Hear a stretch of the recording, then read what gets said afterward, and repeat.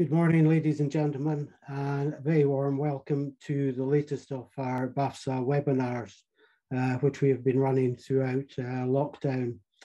Today, we're very fortunate to have Dr. Simon Bird and Stuart Kidd to give us a presentation on BS 9251 2021, which we had to wait a considerable time for because of the number of changes in it.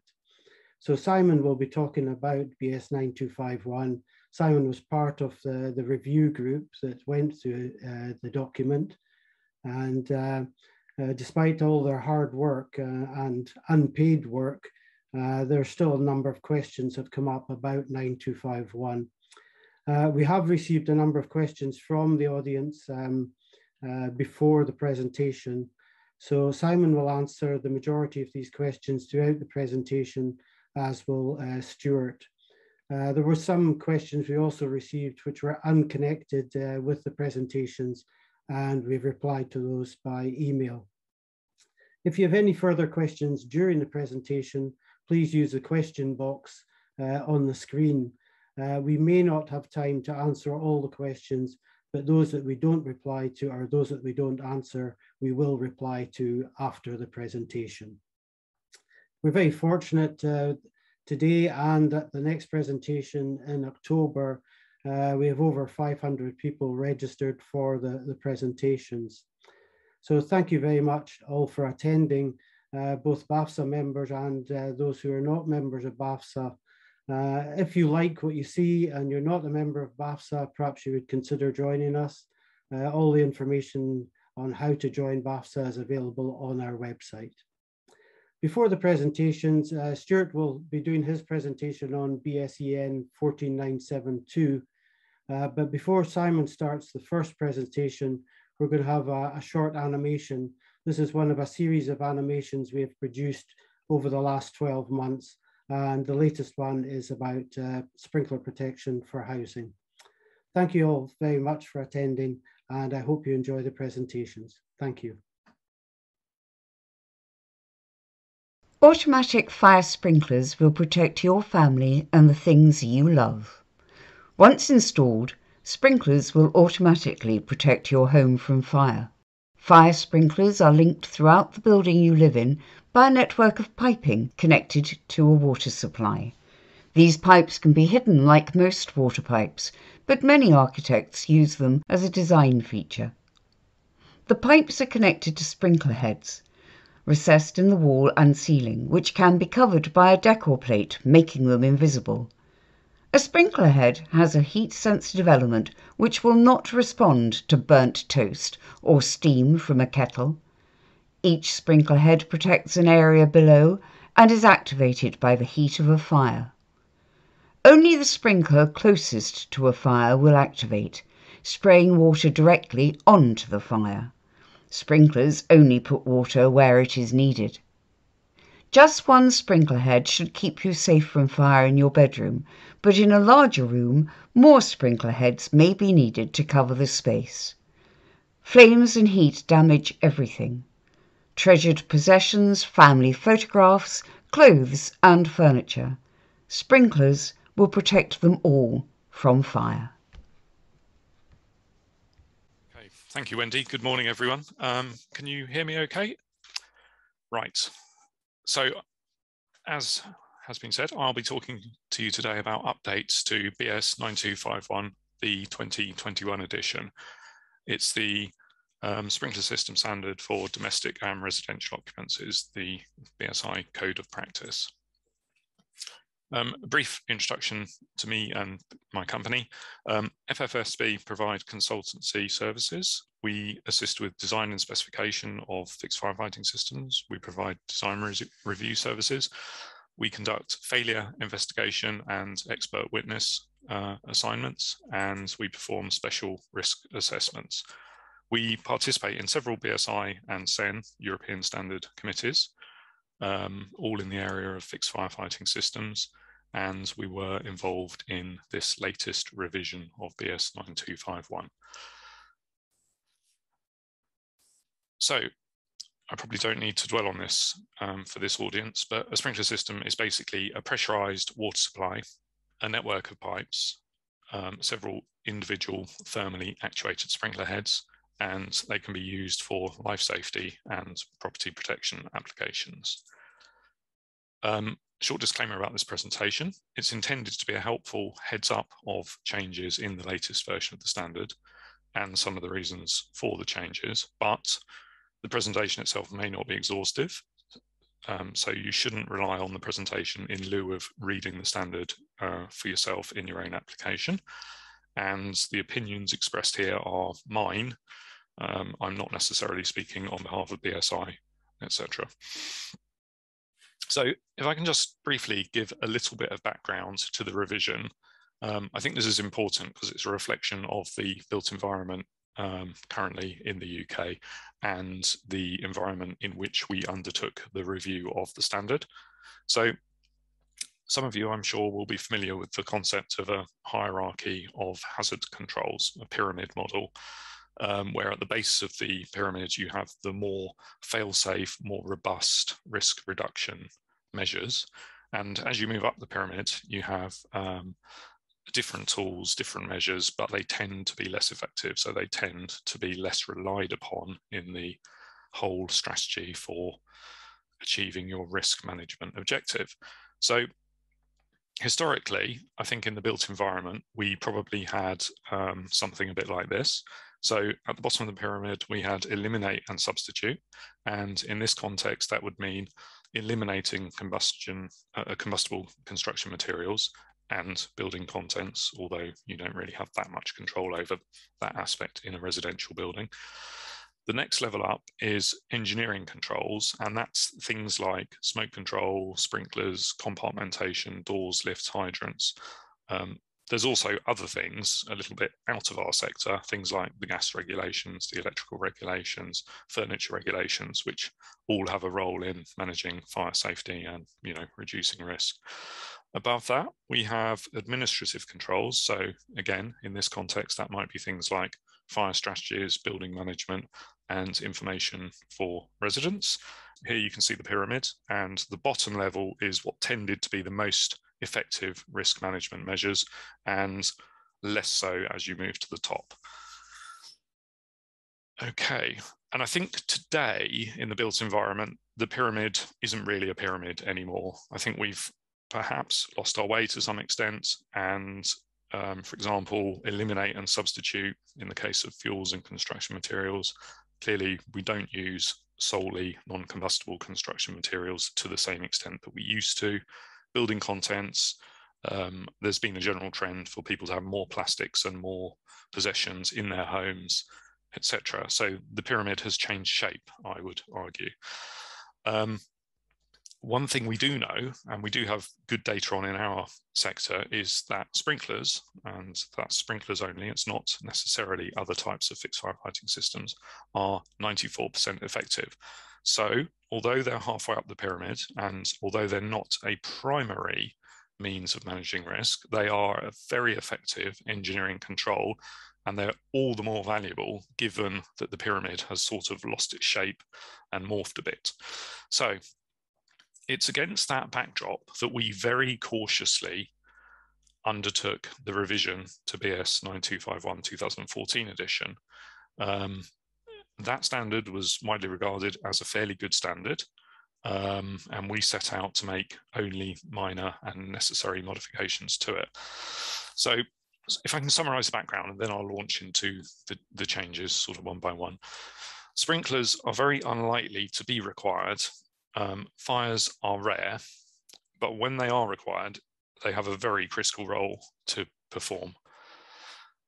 Also, whole life reliability is critical, and that means working when required, so reliably working in a fire, that's obvious, but also not working when not required, so no unwanted discharges or escapes of water, an engineering challenge.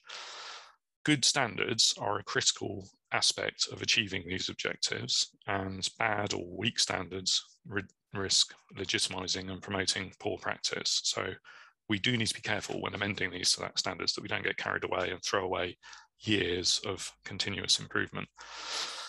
Another aspect of standardization is interoperability, which is particularly important in this domain where a system might be fitted to a building and might need to be sort of built into the fabric of the building and needs to be serviced and maintained and updated without ripping down walls and ceilings, etc. Okay, so areas that were identified for improvement included the 2014 edition having an unclear height limit. There were several areas where readers were urged to think about or consider or assess. This was risk and mitigation, but no actual recommendations were made, and the result of that tended to be the intent was ignored. There's also several areas where improved technical guidance, reference, educational material was warranted. And we've also tried to improve the clarity and quality of information on the understanding it should help to improve outcomes. Many of the changes we've made were simply clarifying what was already meant in the spirit of the 2014 edition of the standard. We also had to be mindful of the advent of the British European Standard 16925, that's the European residential and domestic standard. It only goes up to buildings of 18 metres or 4 stories in height, so it has a fairly limited scope of application, which was why in the UK, one of the main reasons we felt we needed to keep BS 9251 in one form or another, because many of our residential buildings wouldn't really have a tailor-made standard otherwise, being taller than 18 metres. So our revision to 9251 had to be at least as good as BSEN 16925, and we needed it to be usable for buildings of any height within reason in the UK. And just a sort of general reminder here, it's almost universally overlooked that standards are setting minima. You don't have to default to the minimum letter of the standard. It's almost always possible and sometimes necessary to do more than a standard would recommend. So we've updated the front matter. So this is things like the foreword and the introduction to the standard. We've updated the references to reflect, publications, relevant publications that have come along in the intervening period. A particularly notable one is BS 5306 Part 0, the guide for selection of installed systems and other fire equipment. The foreword acknowledges the existence of 16925.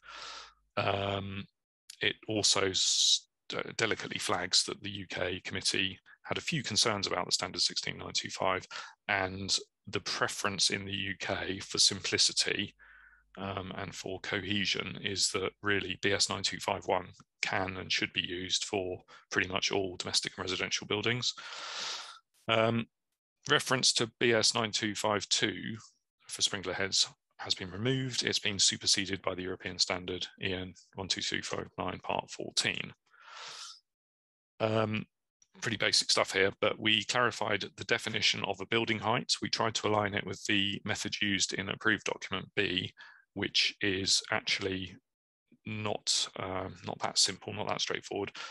Effectively, building height is number 3 on this figure. So it's from the lowest access point to the floor of the uppermost story, ignoring plants on the roof. So a bit convoluted, but when we say building height, we mean number 3. We also clarify a few other definitions, and these are important in the context of things like the Hackett Review, which reminds everyone of the importance for chains of custody of information and responsibility throughout the construction supply chain. So we've clarified who's a client. We've also spelt out other roles like specifier, the fire engineer, and that sort of thing. We found it necessary to define a compartment, brackets fire, as opposed to a compartment, brackets sprinkler. A compartment fire is typically used in approved document B, so walls and a door, etc., and ceiling with a particular fire and smoke resisting period, whereas a sprinkler compartment can be 2 interconnected compartments with something like a lintel or a downstand. It's more to do with the coverage area of protection of a sprinkler head rather than the movement of smoke and fire. Shadow area. So the next slide will give an illustration of what we mean here. So if number 3 on that figure is your sidewall sprinkler head, and you've got a beam in the corner of a room, this white area here, number 1, the black triangle, is a shadow area. So we now define maximum areas in meters squared of shadow area that are permissible in various scenarios. That just simply wasn't covered in the old standard. So that's a worthwhile addition. One of the big changes that's been most talked about is the introduction of a new category, category 4. So the background to this is, as I've already mentioned, BS 9251 2014 wasn't particularly clear on its height limit. I've highlighted in red here the various statements it contained about building height. So one of them is buildings can be up to a maximum of 45 meters in height, and then it says or for buildings over 45 meters in height. And then it talks about additional measures, but without actually specifying what those additional measures are. So no one really knew what to do with this unclear text. There were various interpretations of what to do. Sometimes it was viewed as a hard limit. Sometimes it was viewed as you might want to do something else, but often something else didn't happen. So we've grasped that nettle. One of the sort of topics of discussion around this issue was the fire doesn't really know what floor it's on, so why does it matter, and therefore why do we need these categories and increasing areas of operation and pressures and flows at higher building heights? Well, I think the simple answer to that is building height is a crude approximation to risk profile, hazard and consequence. So clearly in a 2-story dwelling, you can escape from the ground floor or the second floor without too much difficulty for most people. A medium rise, getting a bit more difficult, and high rise, clearly no chance. So it's pretty obvious you are very dependent on these systems, more so the higher a building gets. Why did we choose the numbers we did choose? So we discussed this at length. You won't be surprised here. So 45 meters kind of came across from BS 9251 2014 edition, but it didn't in itself have any particular basis. It's not to be confused with the 45 meters in LPC rules 12845, which is purely a hydraulic consideration. It's nothing to do with risk profile, which is actually what we're talking about here. Around the world and in lots of other legislation, 18 meters is a figure that just jumps out and keeps reoccurring. Maybe it has some historic origins, maybe it's to do with ladders, I don't know. But the fact is, there's lots of evidence to support the use of 18 meters as being a threshold where risk profile significantly starts to change or changes. None to support 45. So that's why we went with 18 meters. We actually would have liked to have included, or some of us would have liked to have included care homes in category 4, being the higher risk category. But we felt we couldn't, disappointingly, because in England, sprinklers are not mandated in most care homes. And currently, many care home owners are voluntarily installing sprinklers in their premises. If we were to make care homes into category 4, the concern was that would increase the cost and may deter people who are voluntarily installing sprinklers at the moment. So a very delicate balance there. So this is what category 4 looks like in table 2, the minimum design parameters table. It's very similar to category 3, actually. The most conspicuous difference is the minimum duration of supply, which we've increased from 30 minutes to 60 minutes. And that's really, to simplify, that's to allow fire and rescue services more time to arrive at the site, enter the building, assemble all their equipment, and conduct their operations in a higher rise building, which obviously is slower and more complicated. That's the main reason that's in there. I'll come on to the little footnote E later. So other features of the category 4 system, which you'll find later in the text of the standard, are the requirement for an enhanced water supply, which could be, for example, a town main fed from both ends, or it could be split capacity tanks, half capacity, 2 half capacity tanks giving 100%, plus 2 or more pumps. Duplicate electrical supplies are required at the height of 18 meters if it's a new build and above 45 meters in a retrofit. And the reason for that sort of demarcation is most new build buildings over 18 meters in height will include a firefighting shaft, which requires a duplicate power supply already. So we didn't think there was much or any new cost there by aligning with that philosophy. But the exception is in retrofit buildings, which obviously is a big market at the moment, you often don't have a duplicate supply because you wouldn't have had the same firefighting shaft requirement. So as a compromise, reflecting that we were moving from a position where duplicate supplies were never required in the 9251 system, that's where we drew the line. We've also introduced into the standard requirements for protection akin to ordinary hazard 12845 protection. I should stress it's limited areas only, and the reason we did that is twofold. One, the European standard does it, and two, it needed doing, because most residential buildings do include limited areas of non-residential occupancy. For example, you almost always have a bin store. You'll have other areas like concierge offices. You might have small car parks. Well, you might have large car parks, but large car parks wouldn't be within the scope of what we've done here, etc. There's a long list of non-residential occupancies that you typically find in a residential building. So we've ported across the requirements that can be used more appropriately for those scenarios. Another sort of side note, really, the committee has at all times really tried hard to consider cost versus benefit. We've gone to great lengths to ensure that everything we've changed was done so for a good reason, and the cost wasn't disproportionate, but equally the technical justification had to stack up as well. A few clarifications. So table 1, the old table 1 category 1 system, we were finding category 1 systems were being abused and used in blocks of flats, which was never the intention. It was never intended that a category 1 system could be used to protect an entire block of flats on the basis that each flat is an individual dwelling. So that's been tidied up and corrected in the 2021 edition. We've tried to clarify the types of alarms and fault signals that a system should generate and how they should be treated, relayed, and handled. So these faults and fire alarm conditions in table 5, these apply for category 2, 3, and 4 systems, so everything above a single dwelling house, basically. And these are the signals, and these are how they should be triggered. So, for example, valve position monitoring is required on all valves now that can control the flow of water to sprinklers.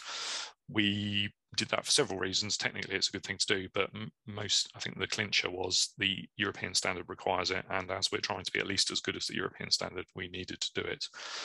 A relatively low-cost improvement was to introduce the concept of supervised circuits, so end-of-line resistors to allow the control panel to know if something critical has become disconnected. Trace heating faults, we've just specified that trace heating operational status should be monitored. We've also tried to clarify the low-level alarm set points, so water level, tank water level set points. It wasn't clear in the old standard, some say. We've worded the standard quite loosely in some respects in regard to alarms and faults, and that's because there's just simply so many ways to implement alarm and fault monitoring functionality. It has to be consistent with the fire strategy for the building, whether there is an on-site presence or not at the building, what existing alarm equipment exists at the building, etc. You must come up with a coherent solution, is the message. And there's several exemplars on how to do that. The 2014 edition always had self-testing pumps. I think the requirement was for a monthly automatic self-test cycle. It didn't really tell you what had to be tested and how.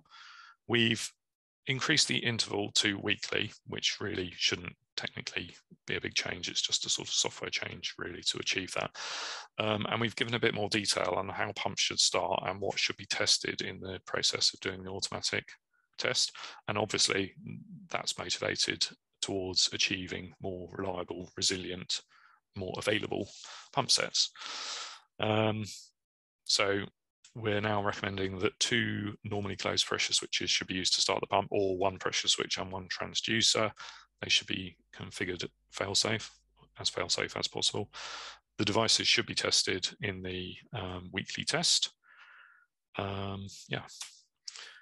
here's a sort of, just for information really, just a flowchart on how the logic actually looks when you translate what we've written down into an actual PID type diagram. We give much more guidance on power supplies. There was very little guidance in the previous standard, which was a bit of a conspicuous gap. So although this does give rise to new questions, and it doesn't fully specify every aspect of electrical configuration, there is a lot more information here on where you should start and how you should configure electrical supplies for the various configurations. So the figures here, we've got a generator, we've got 2 independent grid supplies, and we've got UPS backup, and then we've just got a single supply at the top. So back to the topic of non-residential areas, or areas akin to ordinary hazard. So the background to this is that residential sprinkler heads produce a wide parabolic water distribution pattern, and they're designed to wet the walls, wet the curtains, wet the perimeter of the room where you typically have most of your furniture, your shelves, your sofa, etc. They are highly optimized heads. They deliver quite low densities of water in that particular spray pattern, as I've just described. So they are optimized for that particular application. So if you can imagine, that's not going to be particularly effective necessarily in a bin store where you would want most of the water jetting down into the bin, as a crude example. So limited areas, and it's up to 100 meters squared, of non-residential building use can be protected as per the instructions in BS 9251. So examples would include bin stores, car parks or garages, small car parks only, offices, so concierge offices or small sort of community support offices, or sometimes these even are commercial offices. They are sometimes rented out, but they do tend to be tiny. Plant rooms, again, plant rooms in residential buildings tend to be a few bits of metal, motors, gas boilers, water tanks, pumps, very limited combustible load. Stores, tenants' cubicles or storage sheds, these are uncontrolled areas where you can get quite dense fire loading, quite weird substances stored, so they're a bit tricky. Small areas of retail, sometimes you get a little Costa or similar on the ground floor of a building. Commercial kitchens and laundries, as you would typically find in a care home. I think most would agree they're not residential occupancies, and therefore residential sprinkler heads wouldn't necessarily be the right choice. So we typically specify design criteria like use a commercial sprinkler head, a KAC for example. The maximum coverage area of the head should be 12 meters squared, use a density of 5 millimeters a minute minimum. The AMAO in table 4 would be 72 meters squared, which is equivalent to OH1, or 100 meters squared for anything else. And in 12845, the areas of operation for OH2 and OH3 would be 144 and 216. But we don't specify that here because that would be very confusing, given that we've already said the maximum area you can protect is 100 meters squared, which is why it's capped at 100 meters squared. Here's how the tables look. Lists of occupancies and then which criteria to use. Sometimes you can use residential criteria or commercial criteria, and sometimes you have to use one or the other. That's just according to what we felt would give rise to the appropriate protection. There is one possible mistake in this table, which is under discussion at the moment. Plant rooms, it says see table 4, which means use commercial heads, and then it says minimum number of design sprinklers, it says as per table 2. So that would either be 2, 3 or 4 heads depending on the area of the compartment, but slightly contradicting that possibly is table 4 saying 100 meters squared. So we need to look at that and possibly issue an interpretation or a clarification on that particular point. Otherwise, it seems to be working fairly well, I think. It's got to be read very carefully. You have to read all clauses in the standard, even if you're not using them. So do read those sections from top to tail. Right. Another question that comes up on this topic is non-residential areas. Is the 100 meters squared cumulative or per compartment? Well, the intent was originally it was cumulative. So we didn't want people to be abusing the standard and using it when 12845 or the LPC rules should have been used. But somehow in the machinations at BSI, that statement's not as clear as it might have been. So that might be another thing to clarify. Footnote E. So I'm back to table 2 now, which is the category of system and design parameters. And the 60 minutes that is required for a category 4 system, it has a footnote E beside it. And this is a sort of compromise based on the rationale for it becoming 60 minutes in the first place. The thinking was, at the base of a building, if you have an ordinary hazard akin area, you might not necessarily need 60 minutes of water supply, because the fire and rescue service are not going to struggle to reach the bin store or the concierge office or whatever it is on the ground floor. So with their agreement, those types of area on the ground floor or low floors, it might be okay to design for a 30-minute water supply. And that can reduce some of the sting of cost and tank size of jumping from 30 minutes to 60 minutes. Tank sizing and low-level switches. So more detail is provided than was given in the old standard. So shared tank design, this is tank design where it's shared between the sprinkler system and the domestic water supply service. It's quite complicated. It's perhaps more complicated than meets the eye. It should require collaboration between designers. So the sprinkler designer will need to talk to the M&E or the domestic services designer, because neither will know what the other requires. Occasionally I've seen low-level water switches simply floating in tanks. Obviously that's not the right thing to do. They have to be installed at the correct level so that they can do what they need to do.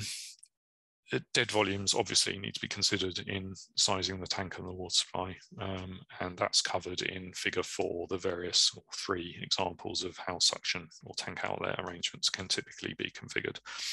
The figure on the right, we've got the 2 shared tank supply scenarios which are commonly encountered.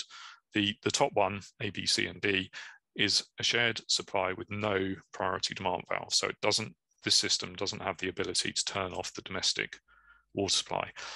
And because of that, you basically need 2 lots of domestic water supply. You need C at the top of the tank for your normal daily fluctuations and use. And below C, the low-level water alarm will trigger. And below that, for good measure, you've got an additional, the buffer, which is probably the same size as the domestic demand. Then below that, B, is the sprinkler system required volume of water. The variation of that below is you do have a priority demand valve. So quite simply, once the residential water volume is consumed, which should never happen if it's been designed correctly, switch 2 will turn off the supply to the domestic part of the system. Thus, you've preserved your sprinkler water and you're getting an alarm that something's gone quite seriously wrong and you need to do something about it. If the tank's been designed incorrectly in either case, you're going to get lots of nuisance alarms, which instead of being muted, should prompt a re-evaluation of the design and rectification if required. CPVC pipework. Great product if used correctly, can go horribly wrong if you use it wrong. This is just a reminder for users of the product at install and through life to follow the instructions. A couple of things that are commonly overlooked in my experience are CPVC pipework quite often requires an increased density. So if you're using extended coverage heads or other scenarios like it is not installed behind 30-minute rated fire resisting construction, you need to use the increased density of 4.1 millimeters a minute. The pipework itself, it shouldn't be crushed, stressed, or clamped because it is prone to stress fracturing if provoked, and it's chemically sensitive, so it mustn't be exposed to incompatible chemicals, and that applies at the time of install or shortly after the install when the fire stopping person is coming around, or at any time through life. So if you've got pesticide, pest control in, decorators in, whatever, if you're doing other building work, you can't taint the product with incompatible chemicals. Just read the instructions. I'll just fly through a few of the other changes and then that will bring my presentation to a close.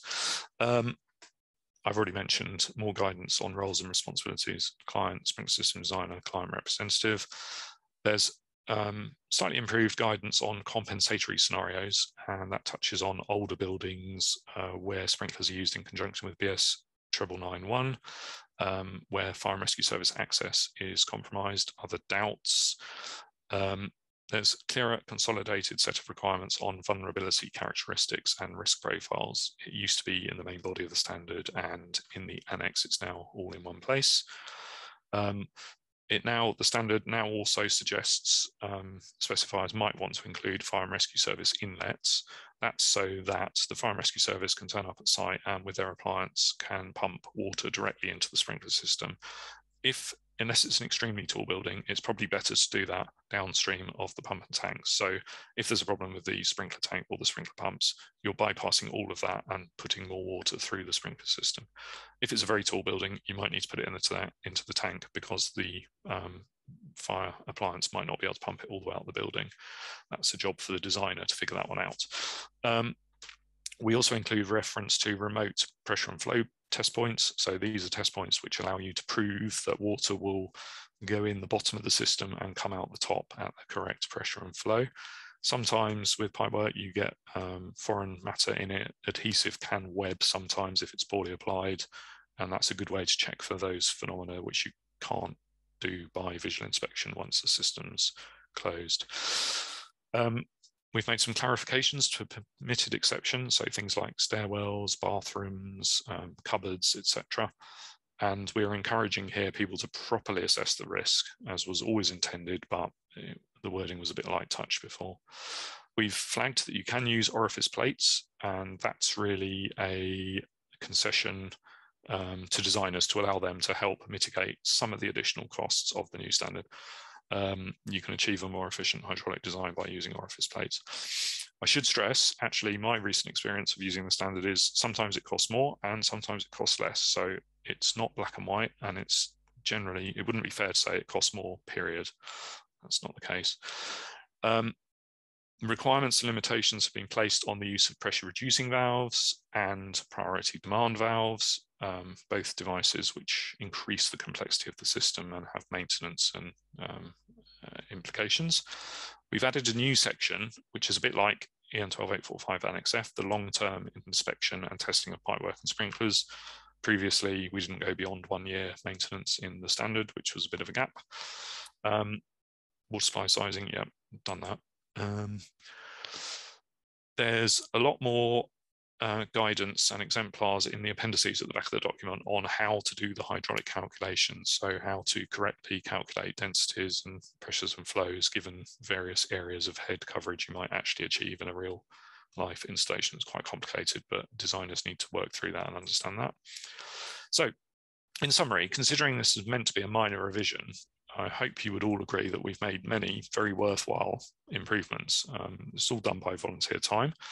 I've talked about cost versus benefit. That's the end of my presentation. I'll now hand over to Stuart and obviously look forward to taking your questions at the end of the session. Well, good morning, everyone. I'm going to try and encapsulate key features of this new European standard, which is 113 pages, without either boring you or boring myself. Before I do, let's just run through what's been happening. The greater demand for awareness of fire suppression systems is, of course, a welcome trend. And this is credit is due to the UK Fire Service and the FPA and insurers, and the wider use of suppression as tools to protect both people and property from the effects of fire. The danger is, however, that these hardware advances could be undermined by systems that haven't undergone the same rigorous testing and scrutiny as the long-established fire suppression systems like sprinklers. Let's face it, sprinklers have been around since 1870. Effectively, water mist has only been around for the last 25 or 30 years. So it is a threat to credibility. And this is perhaps why insurers have not gone overboard to encourage the wider use of water mist. I think the other issue is the need that the regulators and enforcers need to be alert to issues regarding innovative systems, particularly packaged water mist systems, which may not necessarily comply with any of the existing standards. And given that compliance is not just a matter of complying with the BS for design, there's also a need for the installer to be certificated and the components to be certificated. And this is something that will come out in 14972, but perhaps with a bit more flexibility than we might like. Bafsa's objectives are to make sure that the reputation of fire suppression systems is not damaged, provide representation for mismanufacturers and installers, promote the highest standard of design, installation, and utilization, critically examine proposals coming from SEN, which we do through the BSI FSH 18.5 committee, ensure that appropriate standard certification supports wider risk development and applications, recognize the benefits of new technology, and encourage training schemes for designers and installers, as we're doing with sprinkler installers and designers. There's a Bafsa water mist group, which sits alongside the domestic sprinkler group as part of the Bafsa technical committee. It's represented on the BS 18.5 committee. It plays a key role in ensuring that mist is subject to scrutiny. It works with the FIA, Bafsa Mist Working Group. Any Bafsa member can attend its meetings, and it will develop jointly with the FIA and Fire Service guidance documents. Okay, so what advances have we got made in recent years? Recognition of automatic fire suppression systems in legislation and building standards, i.e. the Welsh measure, design guidance as BS 9999 and 9991, both, by the way, under review. 9991 will be coming out sometime in October, and the Scottish Technical Handbooks and Approved Document B. Recommendations in BS 5306 Part 0, which I commend to you. It's a very useful document because it does what 14972 doesn't do. It tells you where you can use water mist systems effectively. And I think that's a useful thing to have. We've now had recent Welsh government guidance on use of mist as an alternative to sprinklers. This is the document on the right, published in August, mainly drafted by BRE. Sadly, it was circulated in draft and comments were made, and there was supposed to be an online seminar to discuss comments, but this didn't take place. So some of the parts of the document might possibly have been improved. We understand, but we don't know, but we understand that the intention is that the document will be enforced by building control or approved inspectors in Wales, where water mist is being offered an alternative to sprinklers under the regulation 37A and the domestic fire safety measure. We also understand that it has, quote, been cascaded down in Scotland to Scottish building standards and to the building control officers and the Dean of Guild and so forth in various local authorities. So it's worth thinking about. The interesting thing is that there are significant declarations to be made at the end by installers about compliance, and these very closely match the declarations required in the UK version, i.e. BS EN 14972 Part 1. So I guess, very broadly speaking, if you comply with the BS, you're almost certainly going to comply with the declaration parts of the Welsh Guide, which is helpful. 14972 Part 1 was published on 30th of June. The UK Mirror Committee, 18.5, had significant reservations about the quality of the standard. In particular, it felt that many of the test protocols were suboptimal to those recommendations in the 8489 series and to those protocols been in use in the UK to date. The UK committee also had concerns about specification for system design application, limits of application, the incomplete suite of test protocols, and an overwhelming reliance on the manufacturer, not the installer, the manufacturer's design, installation, operation, and maintenance manuals. Many critical parameters are governed by this, and you'll see this as we go through some parts of the standard. Presently, BSI have not yet withdrawn 8458, 8489.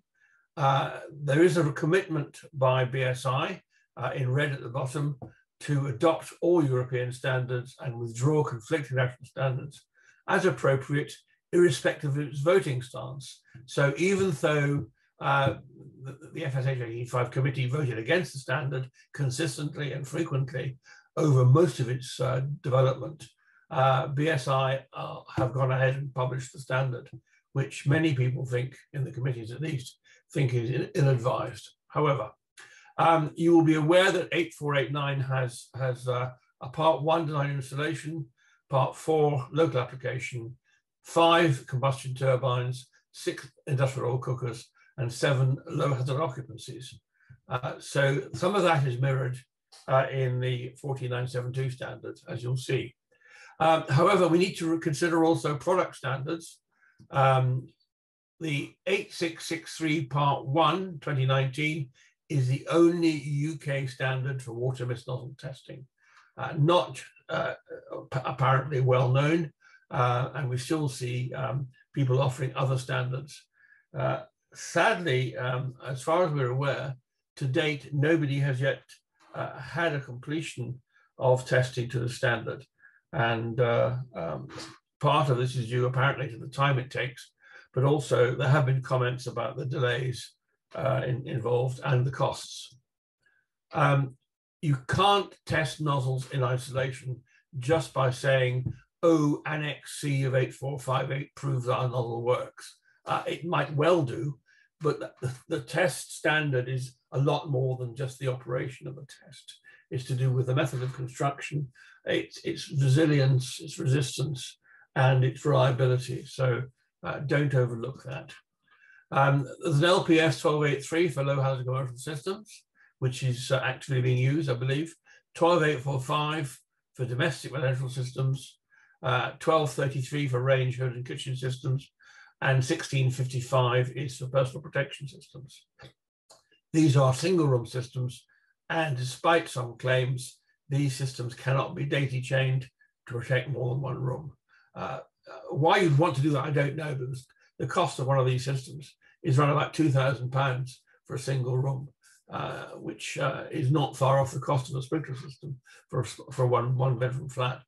And 2 of these together is obviously £4,000. Other standards, FIRAS and IFCC have missed installer schemes, and there are something like 7 or 8 FIRAS and 5 IFCC companies listed. There are 4 nozzle manufacturers listed in Red Book Live. LPC BRE have made it very clear in block capitals and bold in Red Book that a listing for a nozzle doesn't mean that any system which uses that nozzle will automatically be compliant. In other words, the system and the nozzle both have to be compliant. BRE issue experiment reports as well as test reports. They are not the same. As a consultant, I have been asked to audit and review the installation of water mist systems in properties, and I'm often given one of these global experiment reports as evidence that a product has been tested or has somehow been BRE approved. They're not. This is misuse of the system. Sadly, BRE is not as good at policing its name as it might be. For a water mist system to be compliant, the following must be in place: a listed nozzle, a listed installer, and an approval system. Now, we should note that some innovative systems, such as the Plumis Smart Scan and Auto Scan, have designs that sit outside the parameters of these standards. So compliance is not possible. So it's a little unfair, and I'm guilty of this, in saying that they're not compliant. That they aren't compliant, but they couldn't comply because the standards don't permit the technology they use. So we need to somehow fix this problem. BS FSH 185 has been asked to consider either a part 2 to 8458 to allow Plumis type systems, which are basically dynamic nozzles with external detection, for domestic use. And I don't see why that shouldn't be possible. I'm very keen that Plumis efforts should be recognised, and that we should ensure that we get the same reliability and rigour that we have in traditional systems. Okay, so 14972 is a suite of standards. Part 1 is the design and installation. Part 2, shopping centres. Part 3, and so on. I'm not going to bore you with going through all of these, but you can see it's a fairly comprehensive set of test protocols, which should cover the majority of applications where water is to be appropriate. I guess we're seeing some concerns about part 3, offices, schools, classrooms, and hotels, and I'll come back to that later. What's been published so far is part 1. We've also had component parts published, 17450 for strainers, 17452 for nozzles. This is still in a draft form. There was a devout and sincere hope that they would base this document on BS 8663 Part 1, but that has not yet happened as far as I know, and it's not clear to me whether that will be possible. It will be a great shame if it's not, because it means essentially that we're going to have to withdraw 8663 Part 1 under the Vienna Agreement. There's also draft standards for check valves, control deluge valves, actuators, and pressure switches. They're all in final draft form and going out for vote.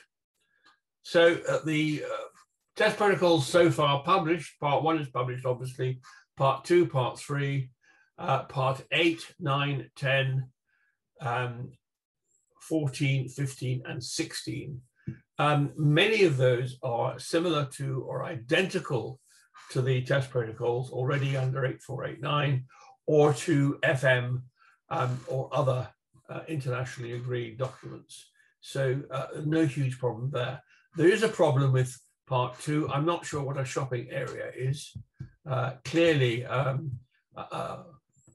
250 square meter mini mart in a bottom of a tower block is very different from Selfridges or from Blue Water or whatever. And I think that's a problem. And I think, as I say, part 3 might be a problem, but we'll perhaps come back to that. So what's in the standard? There are 10 sections, mirroring very much 12845 to some extent and 9251 in its layout.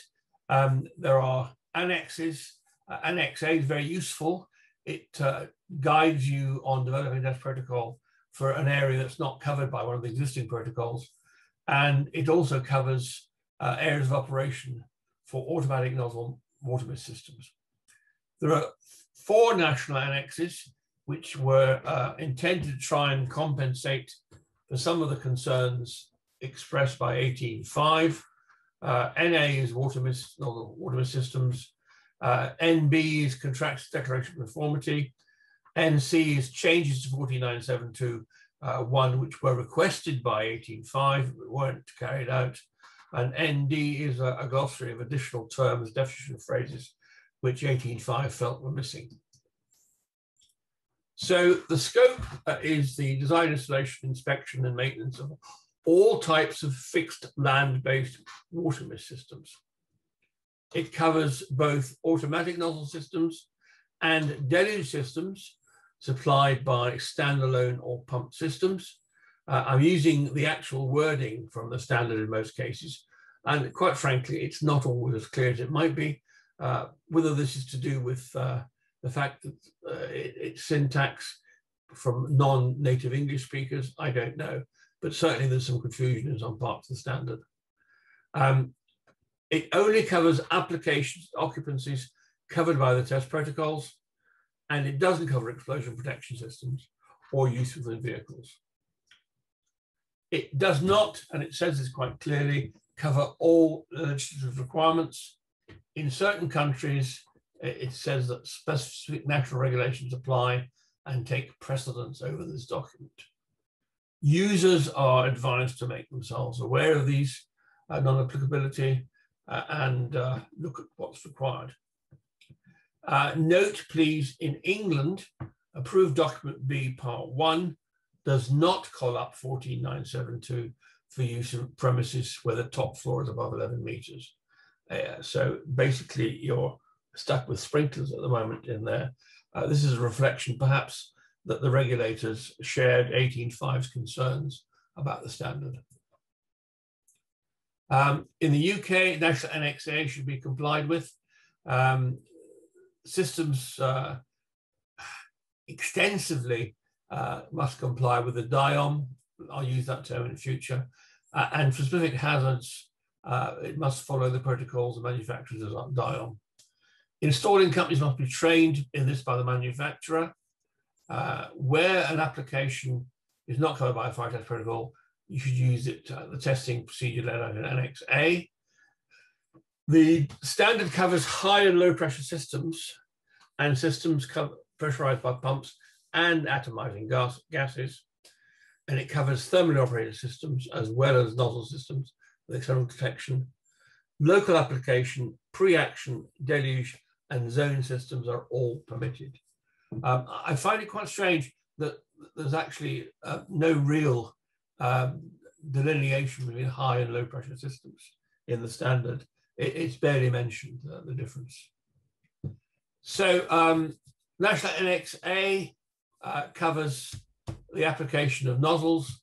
It suggests that the table 1 has been taken from 14972 test protocols 2-7 and part 17. So it's only possible to use some of the design area set out in that table. The remaining rows, if they want to have no reference protocols and should not be used until they're published. I think risk assessment, as always, is to be followed. And the standard suggests that you can follow risk assessment using the subclauses of 14972 and 536 part 0. You could also, I think, without any real stretching of the imagination, use the test protocols that already exist in 84897 and 8458. So that would be perhaps one way of reconciling the introduction of the European standard. So I'm not going to read out all the text here, we'll be here all day, but there's the requirements in NA2 on nozzles. And it does suggest that clear use should be made using the appropriate fire test data. Ceiling height in the building should be define the application limit, and where testing's only been carried out using flat ceilings, additional fire testing should be carried out. And that's an omission we've seen at a number of locations where Annex C testing to 8458 has taken place in a nice square test rig with right angle sides. And of course, if a ceiling is provided, it's a flat ceiling. Ventilation should be considered. I think most people will be aware that water mist systems behave more like gases when they discharge their water, and therefore those clouds of mist droplets can behave a bit like a gas and can in fact be moved by high velocity air, and therefore that suggests that certainly significant attention should be paid to the impact of airflow, which might require additional fire testing. Likewise, on obstructions, we know this from bitter experience with sprinklers, cable trays, light fittings, ducts, beams and columns, all conspire to drive the sprinkler designer batty. I think clearly with mist, obstructions could be overcome by either additional testing or additional nozzles, and that would certainly be worth looking at.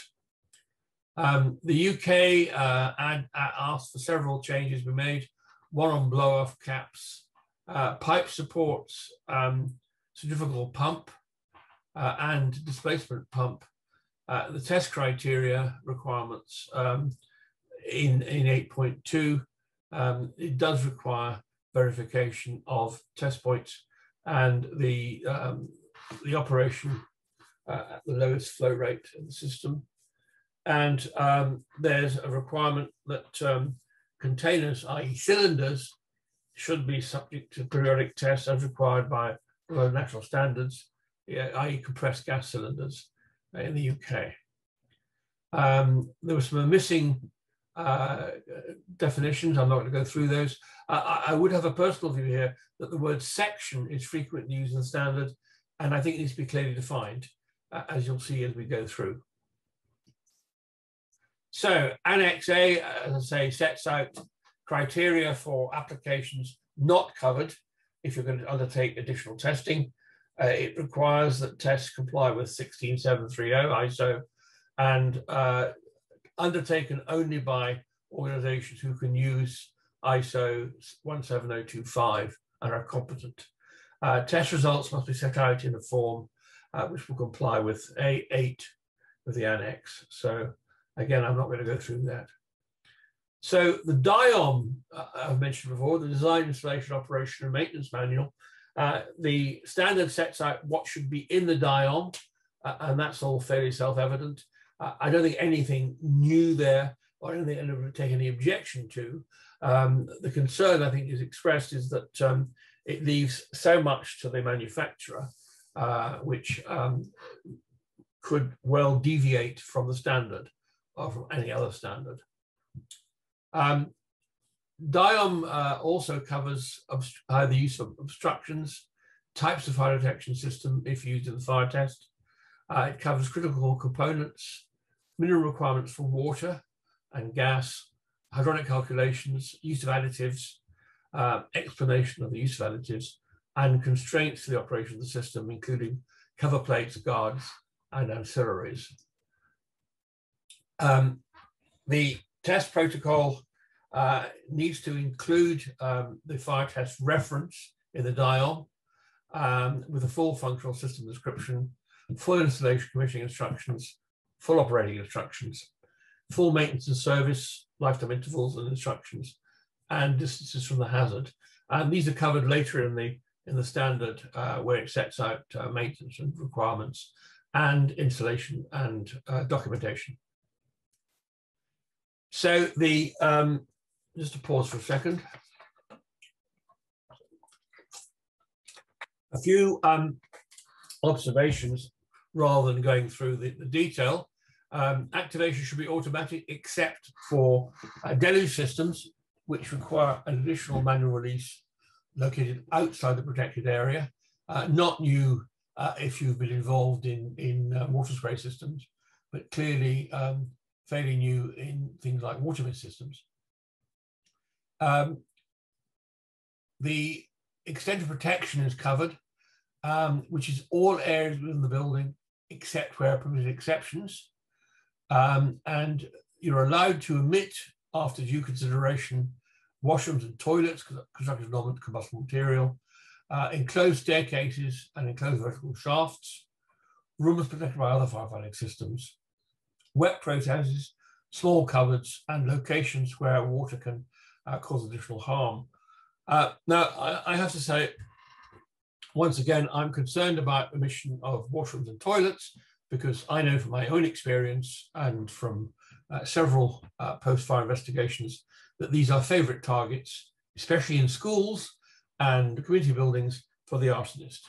And we've recently had a couple of sprinkler saves in educational buildings in schools where the sprinkler system in the toilets, which was not requested by the consultant but was put in anyway, actually saved the building. If the fire could involve more than one hazard, then the system must be designed for the most onerous, obviously. The hydraulic calculations, as per all other fire suppression standards, must cover minimum, maximum pressure and flow requirements and show that these are met for the most unfavorable and favorable areas of operation. You should use,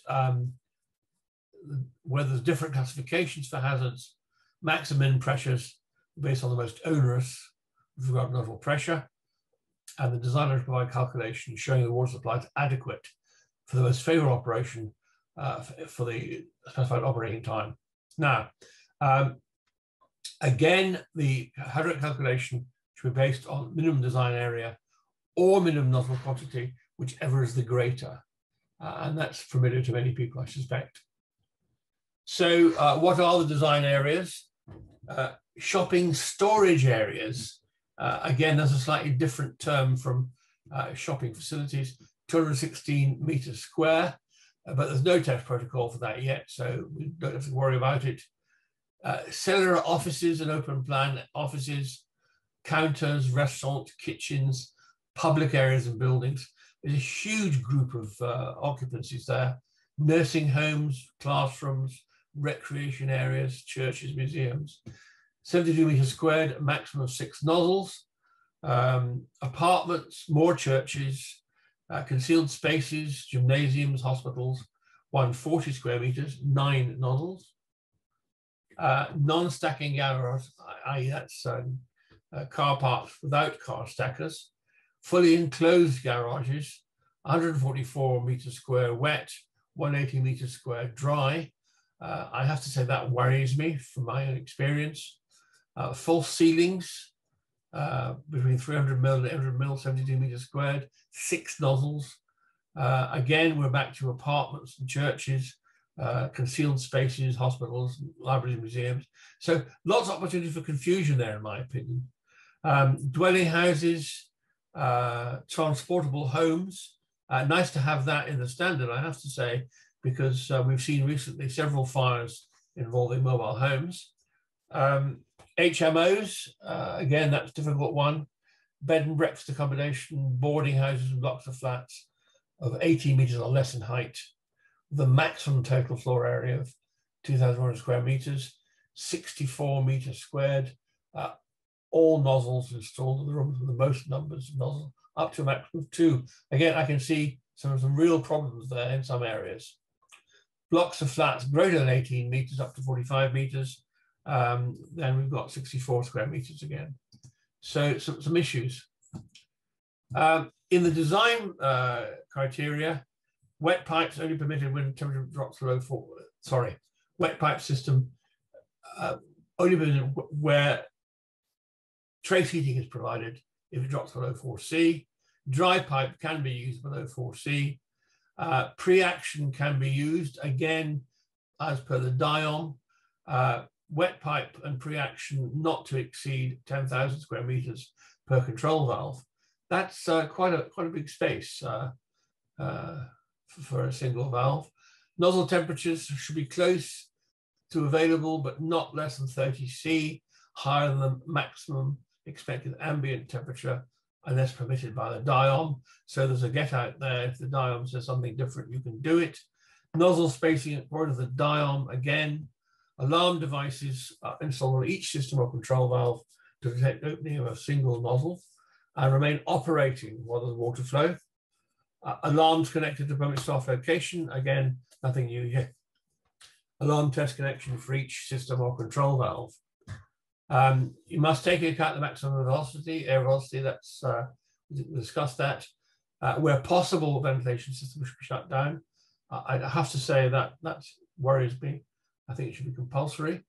HV systems to equip with the protected area to be switched off on activation of this system. Again, it may not be possible. There's exclusion for emergency systems, I suppose. Where not possible, provisions according to the DIOM. So again, possible deviation. Fire detection alarm systems to EN 54, but also maybe as described in the DIOM. Again, water mist system, a manual device. Where you're using non-electrical detection devices, i.e. pneumatic systems, these should comply with EN 1209 4.2. Requirement for audible and visible alarms, again, very similar to those required in BS 9251 in the revision that Simon's has been through, but also in 12845. So not a huge problem there. Systems, and here we come to some bits that worry me slightly. systems shall have at least one automatic supply of water. I'm not quite sure what that means. Propellant or atomizing gas, operating at the correct pressure, flow, and operating time. That's fair enough. Connection of water systems with town mains, i.e. service mains, may be covered by national local rules. That's true. Flow is based on flow rate of the nozzles in the hydraulic most favorable area, or the number of nozzles specified to operate simultaneously. Likewise, the amount of gas required should be sufficient. Deluge systems based on the supply of the largest single protected area or group of simultaneously protected areas at maximum operating temperature, pressure. So again, the gas. Discharge durations for residential domestic are essentially the lower category, i.e. dwelling houses, flats, maisonettes, transportable homes, is 10 minutes. Block of flats greater than 18 meters up to 45 minutes is 60 minutes. And blocks of flats up to 18 meters, including sheltered extra care and residential accommodation, is 30 minutes. I have to say, as a consultant, I would not be recommending compliance. I would expect 60 minutes, 30 minutes for dwellings and 60 minutes for everything else. But that's up to individuals. That's one reason why I think the standard may not be as universally popular as Sen hopes it might be. Let's just move on there. 60 minutes water supply for the occupancy shown. Again, we're back to shopping storage areas, open plan offices, restaurants and kitchens, churches, museums and libraries, fair enough. Rooms in hospitals and hotels. I'm not quite sure how you would just protect a room in a hospital and not the rest of the hospital, but there we are. I think hotels, classrooms and museums and libraries and examples in this list are perhaps a mistake. Wet benches, twice the extinguishment time, minimum 2 minutes. Again, that may be enough. I'm not familiar with these things, so I can't really say. Commercial deep fat frying cookers, twice the total time it takes to extinguish the fire and cool it below the auto ignition temperature. That would be probably not so different from what's currently happening. Other systems, twice the extinguishing time in the relevant fire tests, a minimum of 10 minutes. I think we're wide open to weasel words and deviations here. Water supply is one of the following, at least one of the following. Connection to the public water main, i.e. one connection, not a double-ended connection. Pressurized tank or cylinder, a gravity tank, or a combination of water reservoir, i.e. tank, and automatic fire pump. Gas systems, obviously, aromatic gas systems, pressurized tanks and cylinders, or a combination of compressors. I'm not sure how you combine compressors. I'm not sure that's something that be a good idea. Water supply, as we've already discussed, the most maximum demand, both unfavorable area. Water should be free from fibers or other matter. I'm concerned about this because it basically says you can use mains water with an assumption that all mains water is automatically suitable. I can tell you from my own experience in the Middle East that there's mains water supplied as domestic water, which is salt and brackish and would not be suitable for use. So there's a problem there, especially at high pressure systems. Water quality should be specified by the DIOM. So once again, the DIOM could override the standard. Where additional measures are required to improve system reliability and availability, this is the enhanced availability, town main fed from both ends, which is fair enough, or two water sources, or independent, single common trunk main. If one end gives the required pressure, a single booster pump should be installed. If both ends can't give the required pressure, two booster pumps should be installed. I think there might be a problem there with the UK water regulations in terms of approvals for that. I'm not sure how the water suppliers will view that. Or gravity tank with no booster pump, or storage tank with 2 or more pumps. And these are quotes, exact verbatim quotes, and you can see that the language is not as clear as it might be. I think nobody would quibble with the requirements for full capacity, no entry for light and so forth, or corrosion resistance. An inexhaustible source with 2 or more pumps. And that is obviously something that we're familiar with sprinklers. There's a reduced capacity water reservoir paragraph, which I think would be not acceptable in the UK. Now, here's something that will cause some concern. Pumps, compressors, and tanks should be installed in dedicated rooms made of non-combustible construction. They should not be installed in buildings or sections of premises where there are hazardous processes, and the shut-offs should be available even in a fire situation. All components to be secure against tampering and protected against freezing. Compartments housing the supply for the water system protected by the same system or other suitable firefighting system. So again, this is a read-through from sprinklers, where we protect our pump houses with a sprinkler system. Compartments be kept above 4C, except where diesels are installed when it's 10C. Ventilation to be provided. Now, installation. In compliance with the standard, or the DIOM, whichever is the most onerous, which is I guess, acceptable. You should obviously avoid electrical hazards, not install it in the presence of HV systems, unless you do a risk assessment based on EN 3.7. And there's a table of clearances. Now, I've installed numerous water spray systems on transformers up to 400 kV and on very large turbo alternators. And these are not difficult to achieve, these clearances. So this suggests that the EN 14972 parts dealing with gas turbines, compression engines, they call them. This would be an entirely suitable application, and this is very welcome. So I'm very pleased to see this requirement. Nozzle installation in accordance with the DIOM. Only pipe with accessories as indicated with the DIOM should be used, i.e. approval of pipes in the DIOM. Pipework protected from mechanical damage, corrosion, seismic activity, and freezing. Possibly not too much worried here about seismic, but make the point about pipework from mechanical damage that Simon mentioned earlier about CPVC. Pipe should be installed where it's accessible, should not be installed in masonry or concrete walls or floors unless approved by the manufacturer. Pipe bending as per the DIOM. Water pipes, supply pipes through the protected area for the prescribed duration is protected against fire. So your pipe work running through the protected area must be protected against fire for the duration of operation.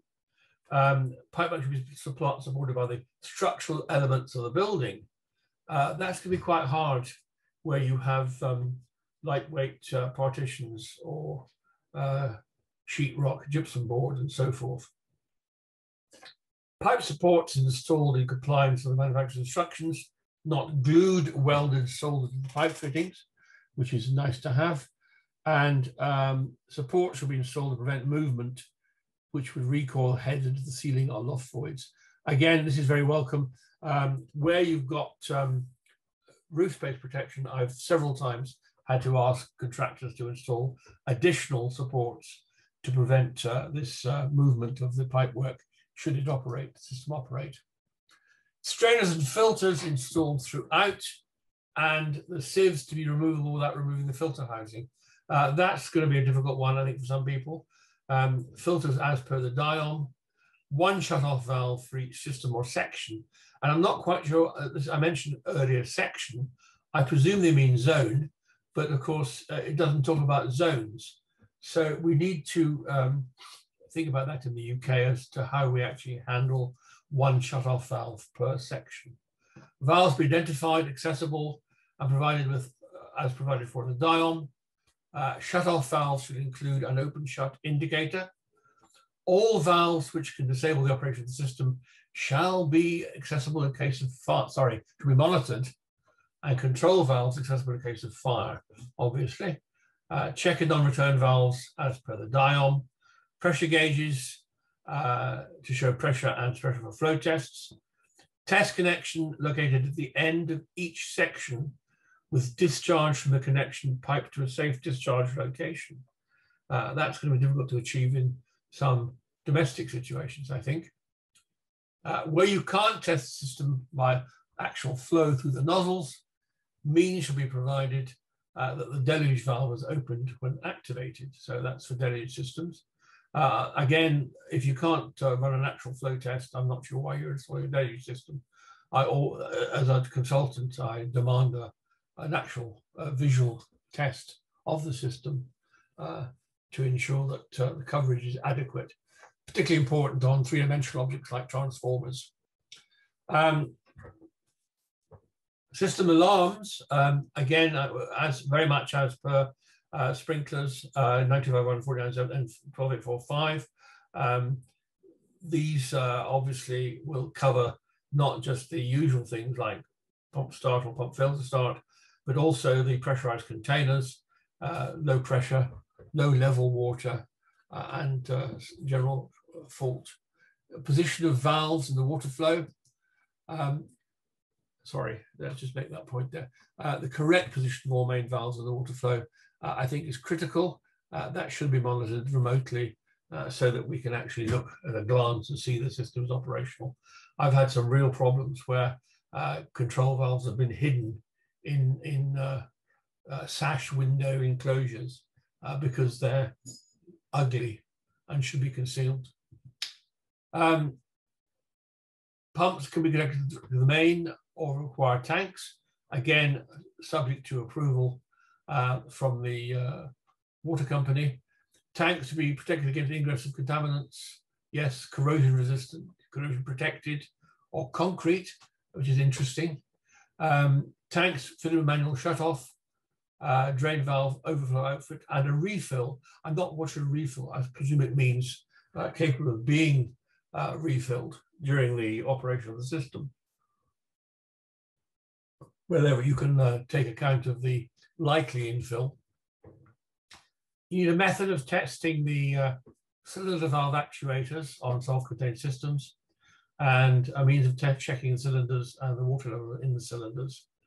A means to measure flow and pressure should be provided in times-made systems in accordance with the DIOM, and a means to test and measure the inflow rate to a full capacity tank of the water mist system.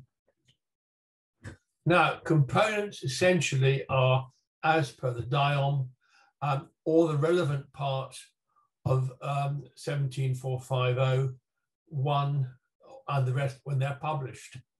Now, this is, in my opinion, a critical factor, and you can't simply assume that just because a flow switch works on a sprinkler system, it's the right flow switch for a water mist system. So we need to worry about that. The other issue is that pipes should be marked and permanently visible, and the standard for pressure reducing devices should take account of the need for the maximum operating pressure. When you work out that some mist systems work at 200 bar, and I have heard somebody proposing a 300 bar system, allowing a 50% uplift, 450 bars is a lot of bars. Flexible hoses are permitted, subject to manufacturer specifications, but shouldn't be used in areas where there's a Class B fire unless they're reinforced with wire braid, other material. There are a number of proprietary systems where they're using a PTFE hose, which I think is a real problem. Okay, I think this. Pumps are either centrifugal or positive displacement type, although other pumps can be used. The standards are 17451 and 122259 part 12, and the ISO for displacement pumps. electric, diesel, or other drivers capable of providing the minimum power required, filtering device at the pump suction, a shut-off valve in the pump set suction pipe unless the maximum water level below in the pump, and all valves of the pump set that can alter correct functioning shall be monitored, or at least in the lock position. Pump set redundancy has to be increased to ensure 100% pressure in the flow of any case of failure. The pump set pressure should be 10% higher than that required for the hydraulically most demanding system for centrifugal pumps. So that's already going to set your pump curve a bit higher than it is at the moment. Just an observation from bitter personal experience, high pressure pumps have a significant starting up demand in terms of current, to the point where they blacked out the building. So do make sure that the power demand for the pump is allowed for and rated for the full load of the driven pumps. Interestingly, there's a prohibition on any joints in the cables between the pumps and the controller. Short circuit protection where there's more than one pump from the same controller. Isolating switches to have a delayed interrupting characteristic. I've not come across this before in a standard of 20 seconds on the start current. And the overcurrent protection, where this is provided, this is rated at the sum of the locked rotor current and the full load current of fire pump accessory equipment. So it's quite a bit more than the rating of the pump. Acceptance and commissioning, the following are to be checked. The fire hazard review, that's what it means, I presume. It just says fire hazard. A DIOM, system design and nozzle positioning, verification components, function test, and acceptance tests. The system shall be commissioned in accordance with at least the following. There's a whole load of stuff. Validation of pipe is clean, that's been installed against the approved design, full functional check of the system, including activation of detectors. To be pressurized to 1.5 operating pressure for at least 2 hours to ensure that no leakage takes place. That's quite an onerous test. Quite frankly, if it pops at that after 5 minutes, you know, I think. It cautions against people in the test area, so that you need to take care of that. I suppose we're worried about nozzles flying off, possibly. System test is either by full discharge test, as specified the DIOM, or validation of the pressure and flow of the supply and free passage to all water mist nozzles by utilizing alternative ways. I have to say that worries me. I think we do need to make sure that the systems are valid and that every nozzle is patent and that water is free to flow. That's quite hard to do in a pump-only test. Dry pipe systems, not less than 2.5 bar for 24 hours loss. So that's quite a bit more onerous than the other test. Alarm flow devices to be checked, remote monitoring to be checked, a commission certificate to be completed in accordance with 8.4 of the standard, and that sets out all the criteria, which you can see here. That's just, yeah, a completion of as-built drawings, including identification of all valves, and the service and maintenance schedule. Inspection and maintenance. The standard specifies weekly, monthly, quarterly routines, very much as for a sprinkler system. And I suspect in many cases, this will be carried out by the owner or the user, the client. Pumps should be started weekly, and there should be a diesel engine restarting test, which is a bit more onerous than sometimes has been imposed. Half-yearly test requires exercising dry deluge valves and test of detection systems as specified. The annual inspection, hazard review, which we're all used to, a visual inspection of nozzles, pump set flow test, diesel engine valve start test, infill valves on water storage tanks, pump and system strainers, pump and pipe work and pipe supports, examination cylinders and tanks, remote alarm transition, and system integrity. The overriding requirement is that it says there's a minimum once a year or more frequently required, the system shall be maintained according to the DIOM. So we'd expect to find the M in DIOM, the maintenance bit, specifying perhaps slightly more onerous things than is in the standard. There are 3 yearly, 5 yearly, and 10-year routines. 3 yearly essentially is the water storage tanks, including repainting if required, plus all water supply, shut-off valves, and control and check valves. Testing of nozzles, 5 yearly. This is more onerous than sprinklers. 2 nozzles per section should be removed from various parts of the system. The nozzle shall then be tested to BSE N12259 Part 1 for function, K factor, operating temperature, and thermal response.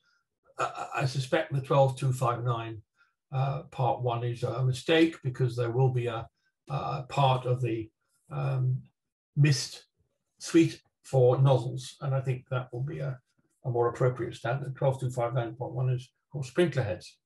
10-yearly test is storage tanks be cleaned, examined externally, and the fabric attended to, pipe work flushed and inspected according to the DIOM.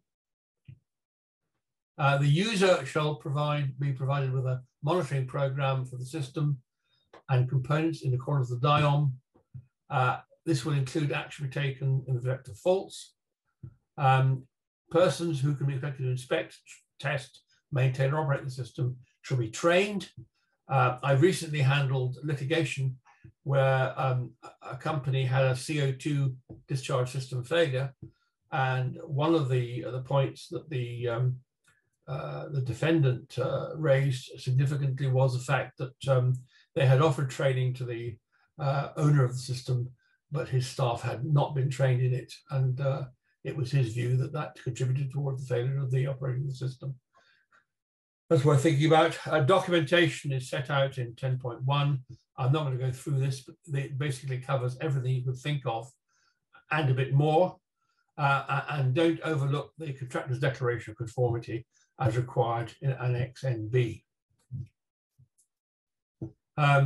So lots of documents be provided. You're talking about 3 or 4 volumes of folders here.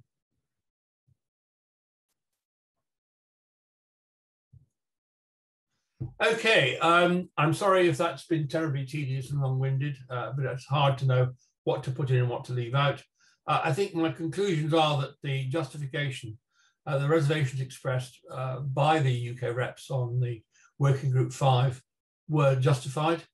Not only the technical issues where the content of the EN is less rigorous than the equivalent BS, but much of the syntax is tortuous and could be open to interpretation. The lack of technical rigor does nothing to reinforce the value of water mist. And this is not going to help the attitude of some regulators and insurers.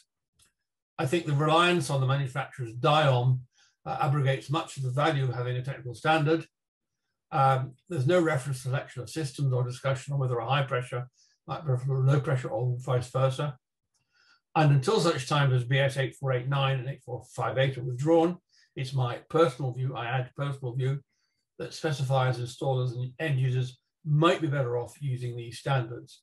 I certainly shall be with my clients. Stuart, thank you very much indeed for your presentation, and also Simon before that for your presentation.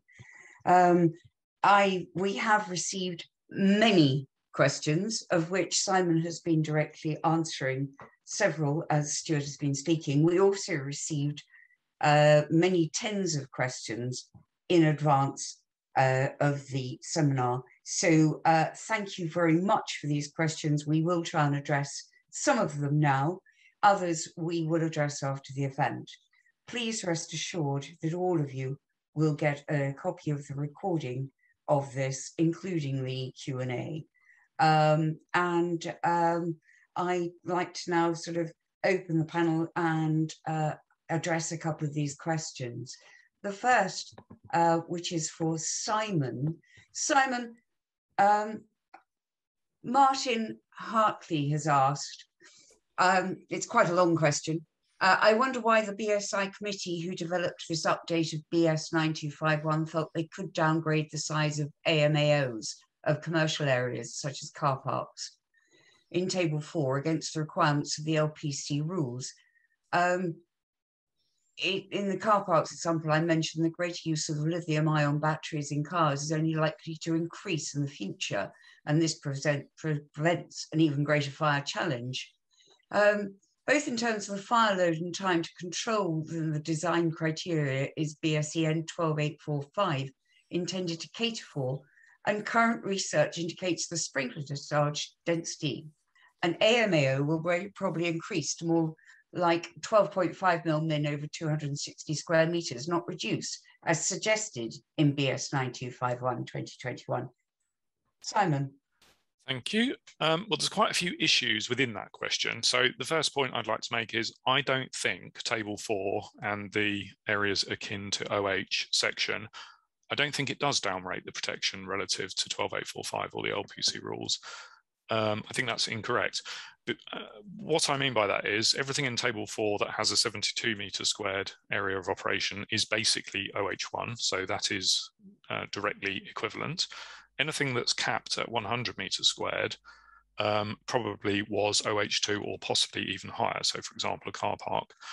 The issue is clause 5.6 is clearly limited to 100 metres squared. So you should never be having any of these areas in a compartment greater than 100 metres squared. So there is no need to take the area of operation higher than that. So I think that's partly where the misunderstanding comes from.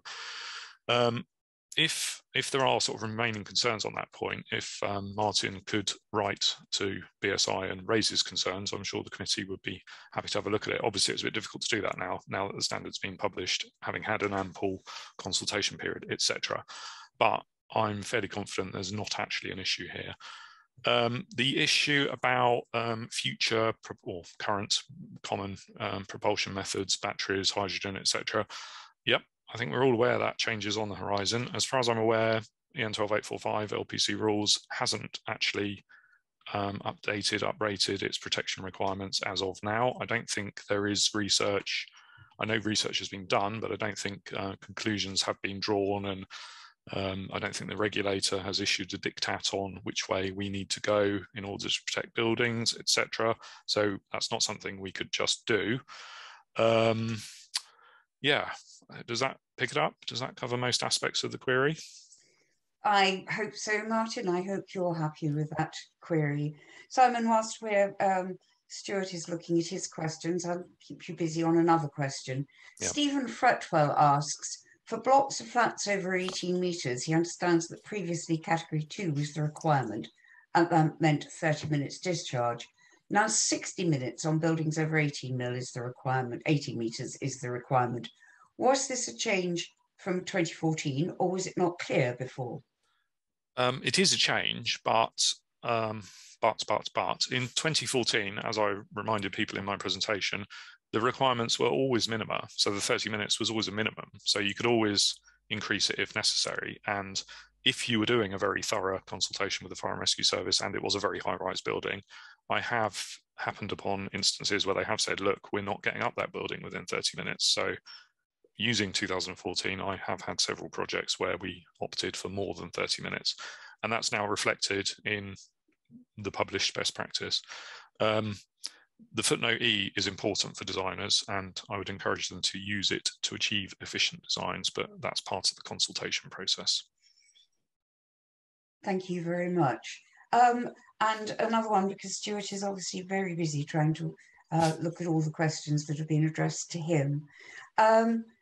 Martin also asked that Table 4 refers to area of operation, which is universally interpreted as the maximum fire size to cater for, not maximum compartment size to be considered.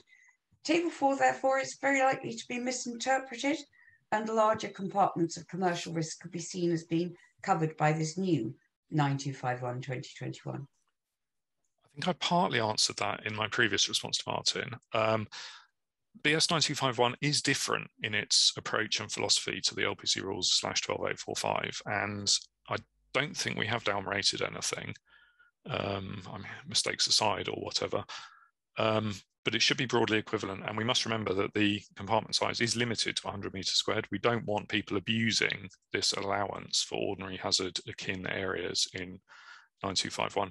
But the fact was, all residential buildings have non-residential areas, and people were just ignoring that and glossing over it. They weren't going to 12845 and fully implementing an LPC rules 12845 system. So this was seen as a sensible, proportionate way to address that problem and result in, considerably better systems than might have been the case historically.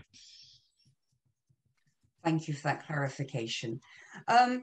Stuart, Mark Thompson has asked, where water mist systems are used as a trade-off during the planning stage if a building cannot comply with B5 access requirements, what guarantees are there that the system will be maintained by the present and future owners of the property?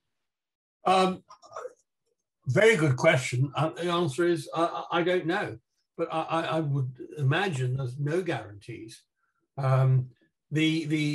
Obviously, if the system has been provided for the safety of life, which is what we're talking about for residential premises, then under the fire safety order, there's a legal requirement to maintain the system in good working order, with equivalent requirements in Scotland under the Fire Scotland Act.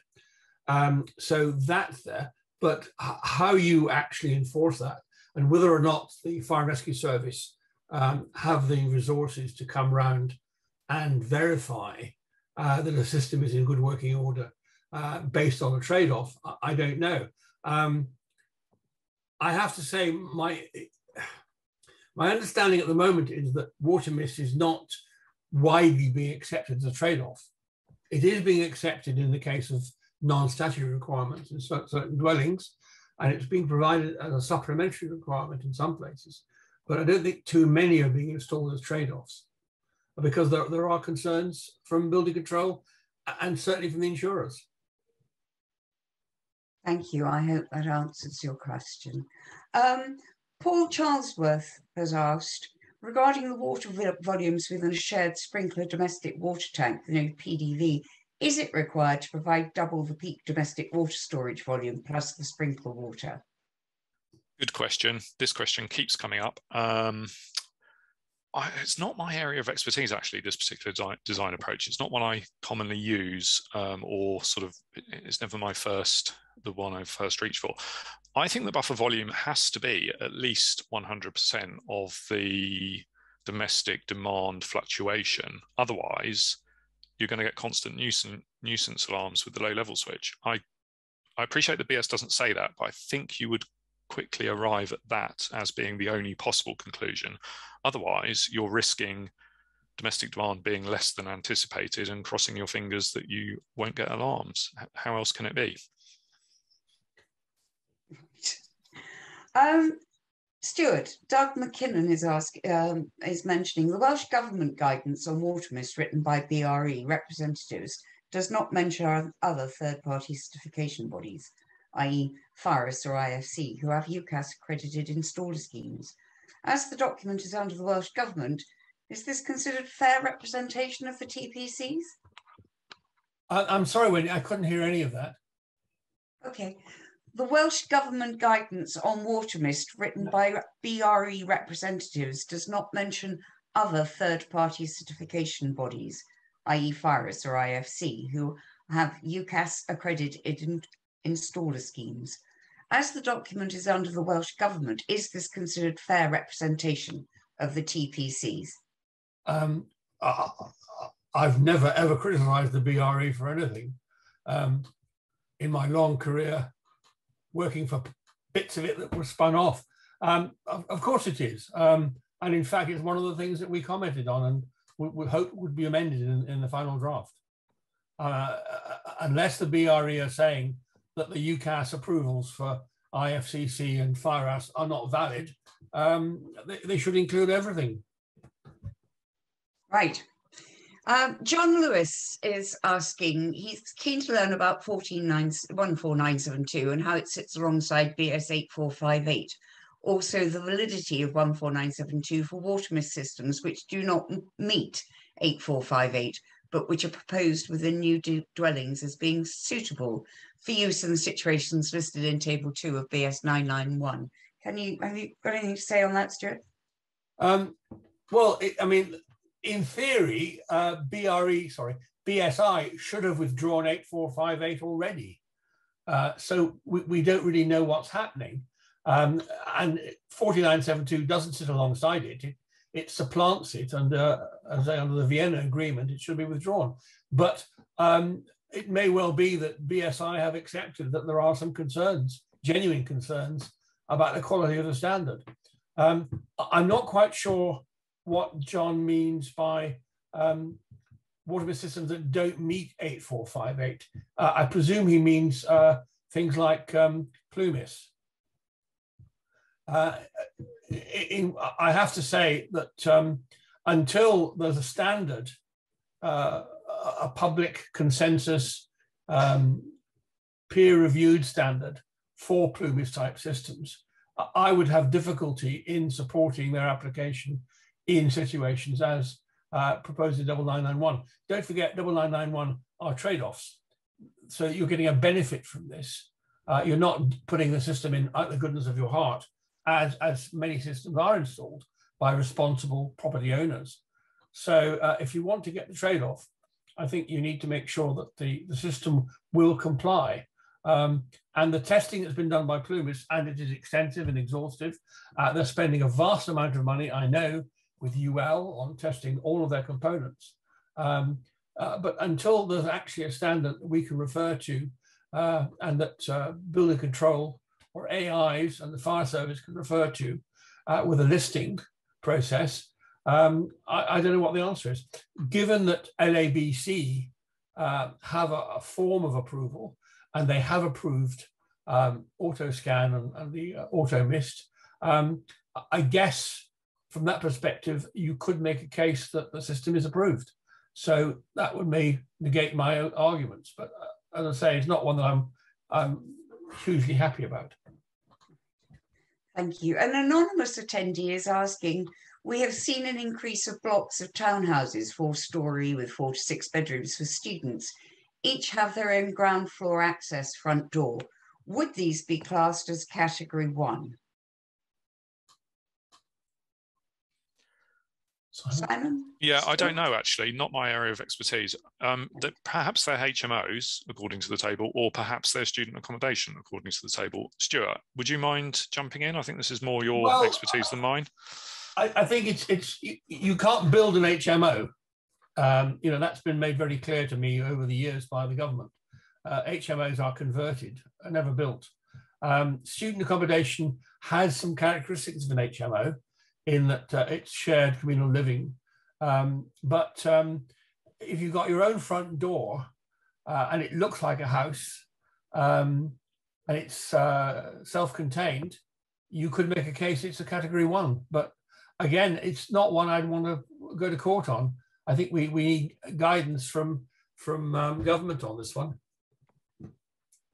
Thank you. I would at this stage say to many people who are asking design questions that we will address these direct with our design training facilitator, who will have answers to all of them at the tips of his fingers.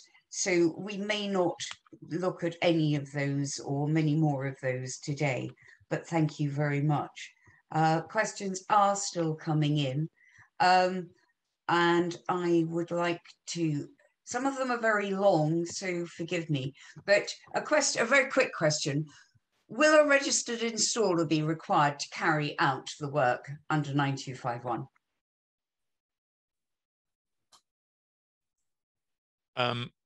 So there's no legislative requirements to use third-party certification, much to everyone's frustration and disappointment, and there's no, BSI can't require it, but clearly it is best practice. So we should all be advocating that, and we should all be using the most competent providers we reasonably can.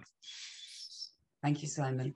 And also another brief question, perhaps. Do you see water mist systems being designed to provide in-rack protection? Stuart. This is my old friend David Smith being mischievous. I don't, this is a simple answer. I mentioned earlier that mist has more in common with gas systems than sprinkler systems in some areas.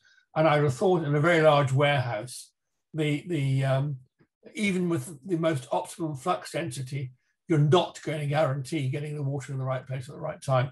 I simply cannot see mist being used either in warehouses of any kind, far less alone high bay, and certainly not in rack. That's my personal view. I'm sure there'll be lots of people out there willing to prove me wrong and produce kit that will do it. But I mean, the simple question is, why would you want to do that? Why would you not use sprinklers?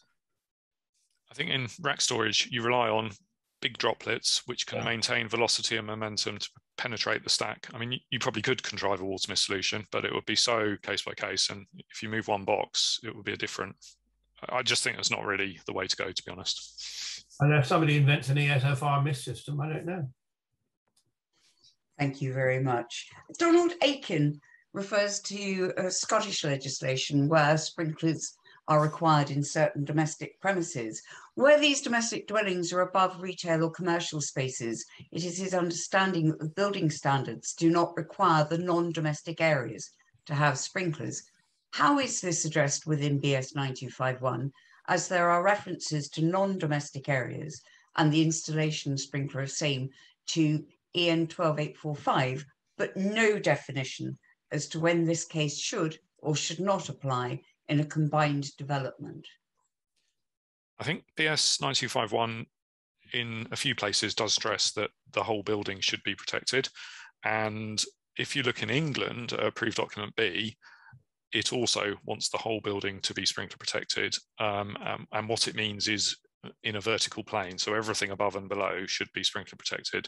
The exception is where you've got something off to the side adequately separated, then that might be acceptable to not sprinkler protect that.